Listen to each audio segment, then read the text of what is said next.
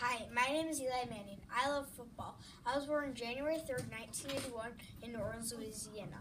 I went to University of Mississippi, the same college that my dad was a star quarterback at.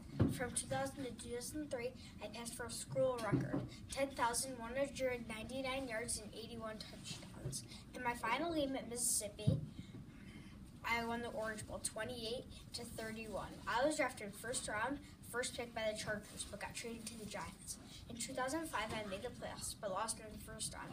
In 2007, I only made the wild card, but ended up beating the undefeated Patriots in the Super Bowl. I was Super Bowl MVP. That same Super Bowl, we were down with 1 minute left.